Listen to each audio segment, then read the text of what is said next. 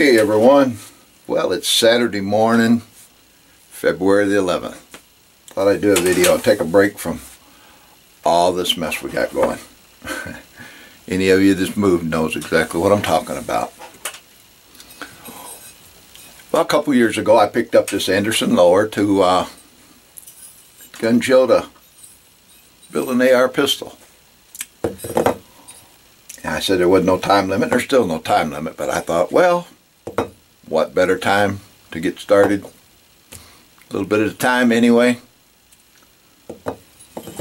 And my buddy, Crazy 45 cat, Jerry, when I made the announcement, he sent me a SIG pistol brace.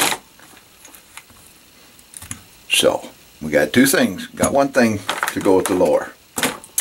The other day I was at one of the local gun shops and I've been trying to find out whether I wanted an Anderson lower kit, Palmetto State. I was talking to a couple guys at the gun club. And I went into one of the local gun shops here. I know you can order cheaper online, but I'm not that big on online orders. I like to try to support some of the smaller gun shops.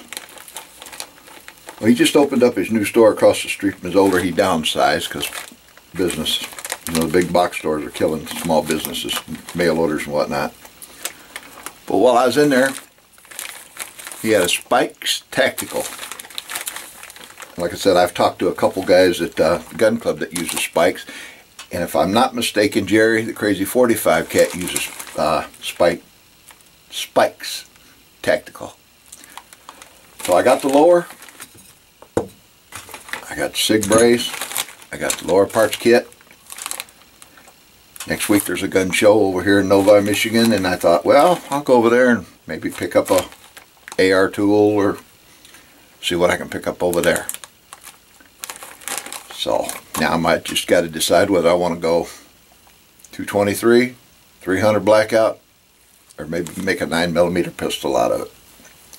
That's my next decision I got to make. So just thought I'd give you a little heads up to maybe a future video coming up. Of course, I thank my buddy Jerry for the SIG brace, and like I said, it's been at least 2 years, so time to get busy. Thank you for watching. God bless America and our armed forces past and present.